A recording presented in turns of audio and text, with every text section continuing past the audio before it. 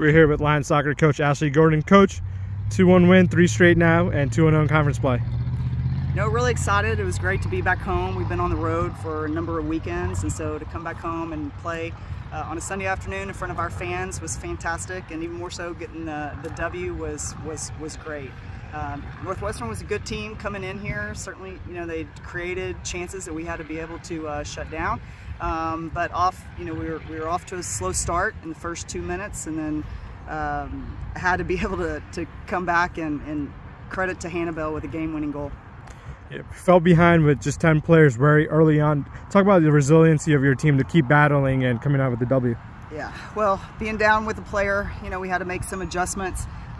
Fortunate for us, in return, they ended up getting a red card, so then it was an even playing field for us, and so then it's just a battle of a lot of ground to cover with 10 women, and showed a lot of resiliency from our team, and we went deep with the bench today, and we needed it from every player. Now you go into your first full weekend of conference play where you have a Friday and a Sunday match against two teams that are away from home, and what is the preparation going to look like this week?